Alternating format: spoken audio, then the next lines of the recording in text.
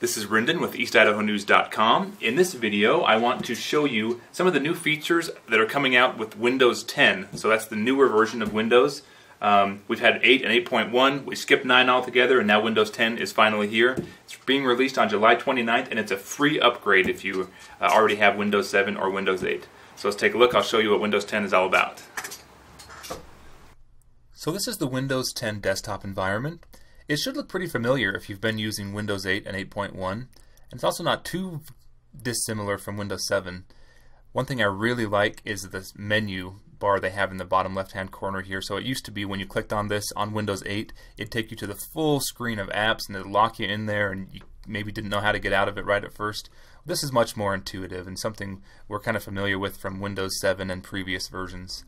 Also, like if we click on settings, it's a separate window that we can minimize and bring back up. We can close it if we want to. So it's just, I didn't like being locked in on Windows 8, and most people didn't. I think that's why Microsoft had changed it.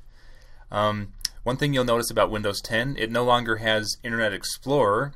Instead, it comes with a browser called Spartan. So this is the Spartan browser.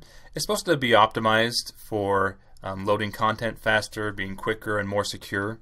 So that's something kind of neat. And then also you'll notice the windows are kind of more, what's it called? They just like snap to the sides. So the desktop management, when you drag these windows around, they're kind of resize themselves and make it easier to work with multiple windows at once. So that's kind of neat. There's a personal digital assistant, sort of like Siri for the Apple devices. It's called Cortana. So if we click on the microphone here, we can just say, "Open Firefox." Opening Mozilla Firefox. So that's kind of like that. And you can do web searches, you can do all kinds of different things. You can also just type down here where it says "Ask me anything." You can type in whatever, nearest McDonald's.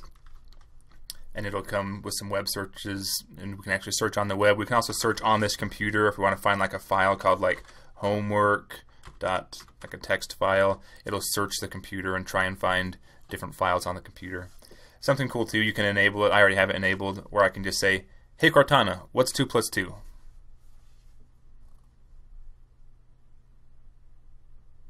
That makes 4. So that's kind of a neat feature for Windows 10. I'm excited to see how that kind of develops and unfolds. There's also been some under-the-hood developments and improvements for gaming and graphics, if that's your kind of thing.